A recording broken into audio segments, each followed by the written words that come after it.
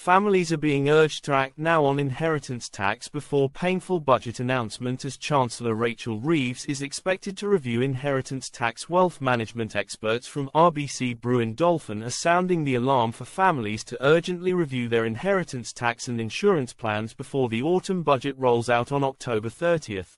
Chancellor Rachel Reeves is about to deliver Labour's first financial statement of the season, and it's anticipated to be a tough one, with potential painful tax adjustments on the horizon, following a pre-warning issued by Sir Keir Starmer. As we edge closer to the big reveal, RBC Brewin Dolphin wealth managers are reaching out with some crucial last-ditch advice.